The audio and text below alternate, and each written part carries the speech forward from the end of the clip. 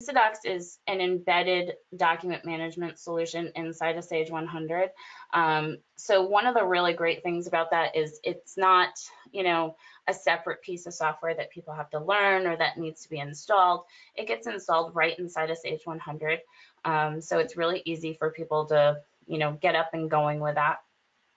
If I go to something like customer maintenance, I'll notice that the Instadocs tab is added here to customer maintenance, and we add this Instadocs tab to just about most of the maintenance and data entry screens in each of the modules that we have Instadocs for. Instadocs we currently have for accounts receivable, accounts payable, inventory, purchase order, and sales order. And we're also in the process of coming out with Instadocs for general ledger as well. So that'll be out in the next several months. So if I look here at the Instadocs tab, you'll notice I have a directory. And now you would typically set up that directory to be a path on your server to a shared file storage location. So it could be something on your server, or in my instance, I have this set up to go to my SharePoint directory. So when I add documents in here, it's also storing these documents in SharePoint as well.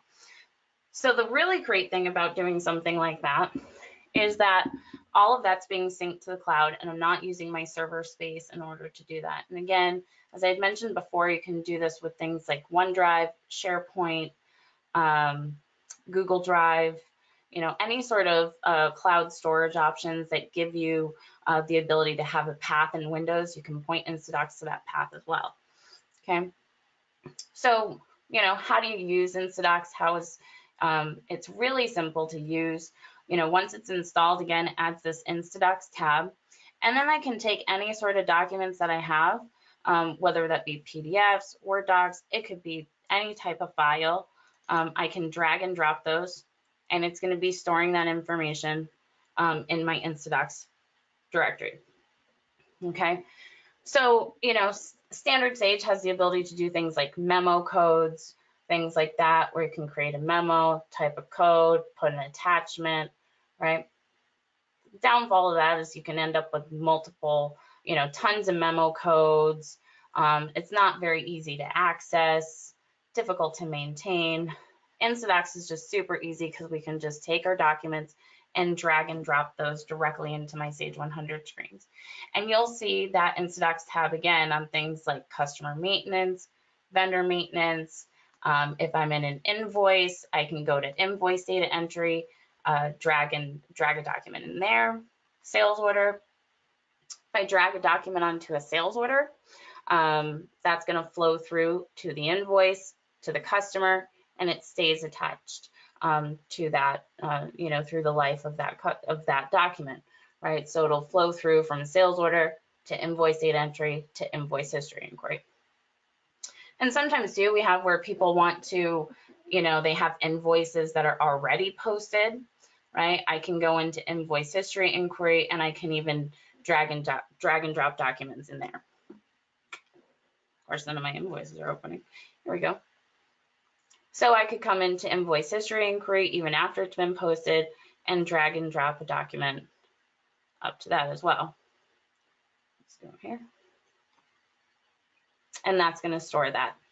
Now, again, because I'm saving this in SharePoint, right, I can use this in a variety of different ways. So, for example, here I have my phone.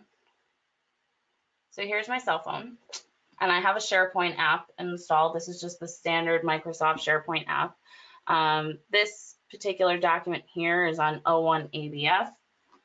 So let's go to O1 ABF, and I'm going to see all of my documents for O1 ABF on this, on my phone as soon as I drag and drop them in. So if I go back to my customer here, let's do another document. Got lots in here. Let's do this one. So I'm going to drag and drop this here.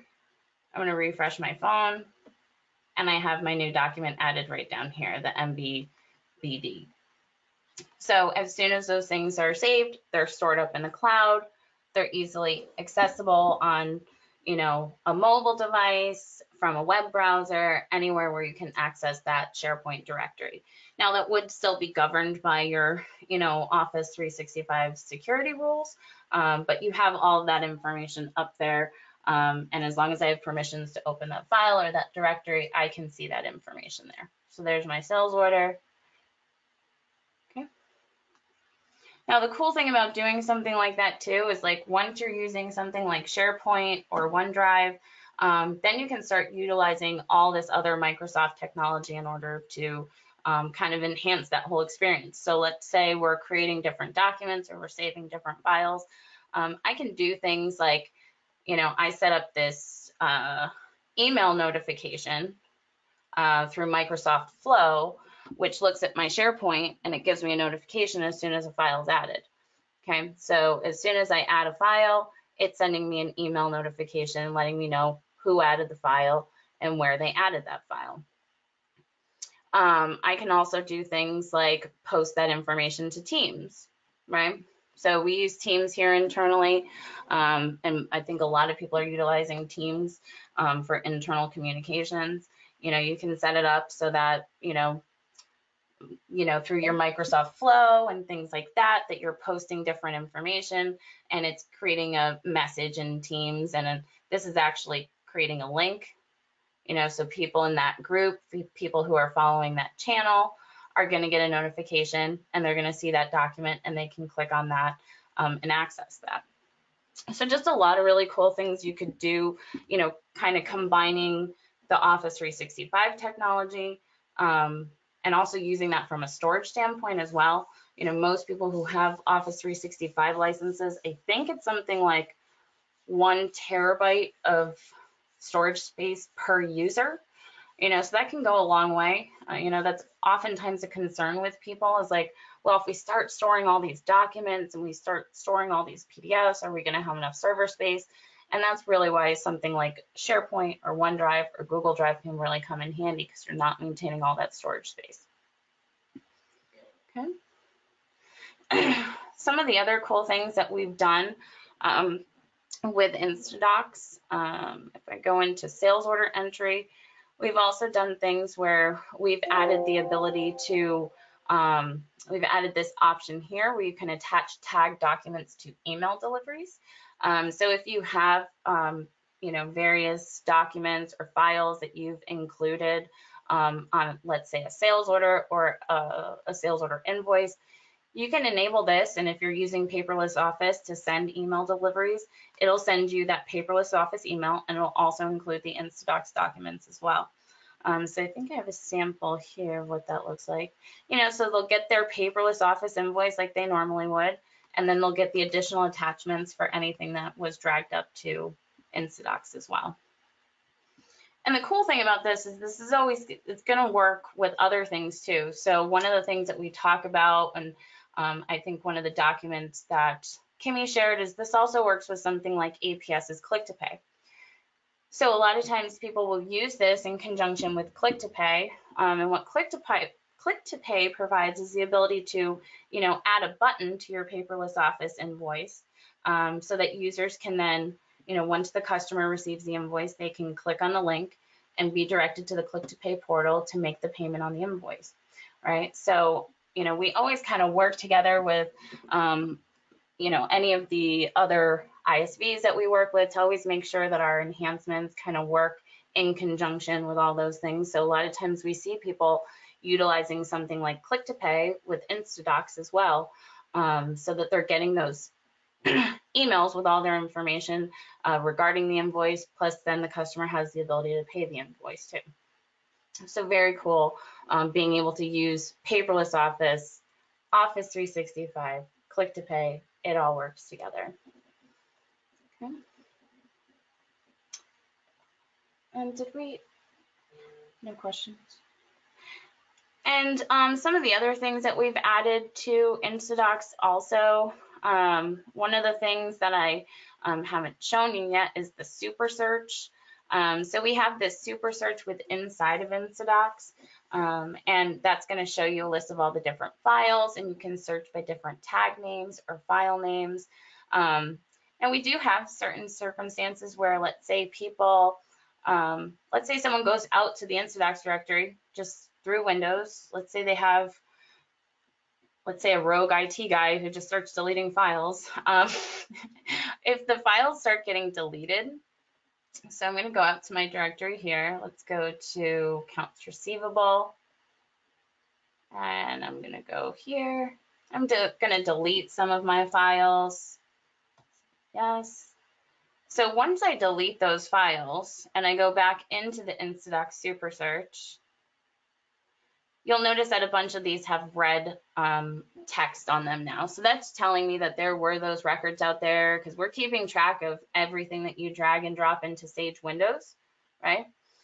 So because we're keeping track of that, when we do a search, we can easily look out there and see that these are things that existed out there previously, but someone deleted those files.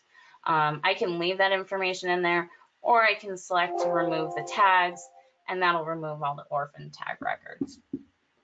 Okay. The other thing that we've added recently too is the ability to actually move all of the directories. So if you're inside of our Instadocs setup options, we go here. No, not this one. If I go to my Instadocs setup options for, let's say, accounts receivable, let's say I don't want to be, putting those out to my SharePoint anymore.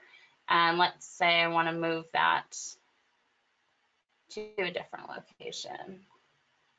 So I have an Instadocs folder here. So what it's going to do is it's going to say, do you want to apply this directory change to the document management tag file for all existing documents, right? Because we have all those tag records out there. We have all that information on all the customers out there. And I can say, yes, go ahead and apply that change. And then it's also going to ask me, do I want to move those documents? Now, you could do that manually yourself if for some reason you wanted to manually move all those files.